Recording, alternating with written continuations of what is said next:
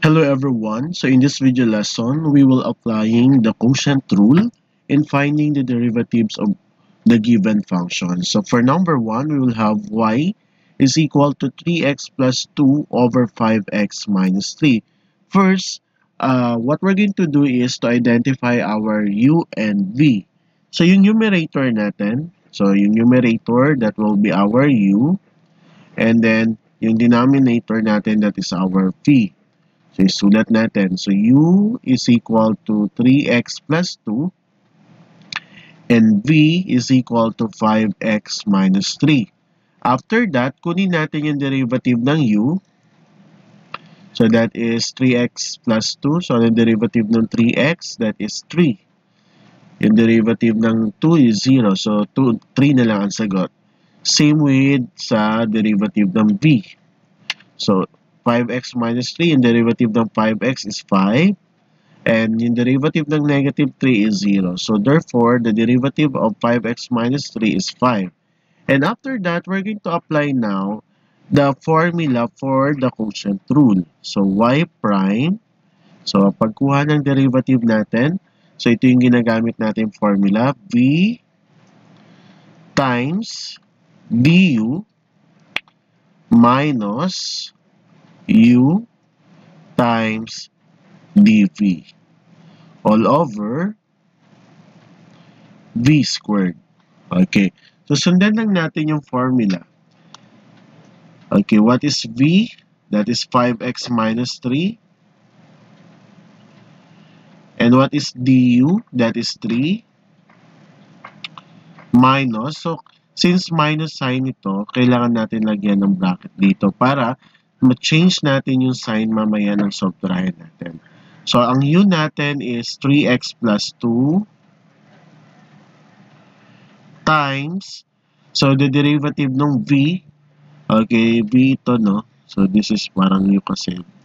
So, this is derivative ng v, that is 5. Okay. Then, all over, so ang v natin is 5x minus 3 squared. And then, multiply. 5x times 3, that is 15x. Negative 3 times 3 is negative 9. Okay. Minus. Multiply muna natin itong dalawa. 3x times 5, that is 15x. 2 times 5, that is positive 10. And then all over 5x minus 3 squared. Okay, so ilalabas natin itong 15x plus 10. So magiging ano yan? 15x, copy 15x minus 9. So that will become negative 15x and then negative 10. All over 5x minus 3 squared. Okay, so si 15x, this is 15x, and this one, ay maka-cancel natin. So, ang may iwan na lang is negative 9 minus 10. So, negative 9 minus 10, the answer is negative 19. All over 5x minus 3 squared. So, ito yung derivative natin. Okay, the y prime is equal to negative 19 over 5x minus 3 squared. Okay. I hope nasundan nyo how to apply the quotient rule. So, I'll give you another example. F of x is equal to 8x minus 4 over 15x plus 10. So, again, ang unang gagawin natin class is to identify our u and v. So, ang u naman palagi class is yung numerator. So, ang u natin dyan is yung numerator natin which is 8x minus 4. So, and then yung v, yung denominator natin, and that is 15x plus 10. So, once na na-identify natin yung u and v, kunin natin yung derivative nila. So, yung derivative ng du, that is, derivative ng 8x is 8.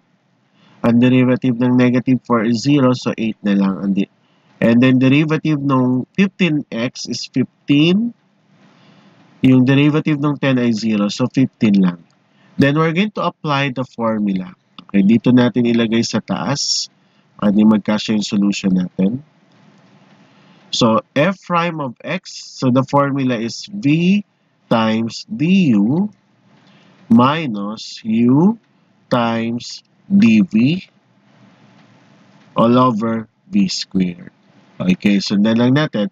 So ang v natin is 15x plus 10. Multiply natin sa du which is 8 minus, again, lagyan natin ang bracket. Ang u natin is 8x minus 4 times sa dv which is 15. Okay, all over, what is v again? That is 15x plus 10 squared. Okay, after that, okay, multiply 15x times 8. Okay, what is 15x times 8? That is 120. Okay.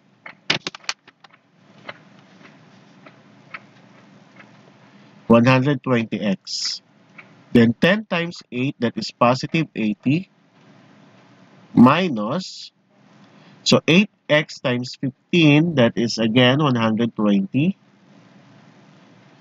X. And then negative 4 times 15, that is negative 60. Then copy lang ulit natin yung denominator. So 15x plus 10 squared. Okay, so ilabas natin yung nasa loob ng parenthesis natin. So maging 120x, copy lang natin yan, plus 80. Okay, and then after that, again, so 15x plus 10 times 8. And then next is magiging negative 120x. Negative times negative, that is positive 60. All over, okay, copy lang natin yung denominator. 15x plus 10 squared. Okay, so 120x saka yung negative 120x, maka-cancel natin.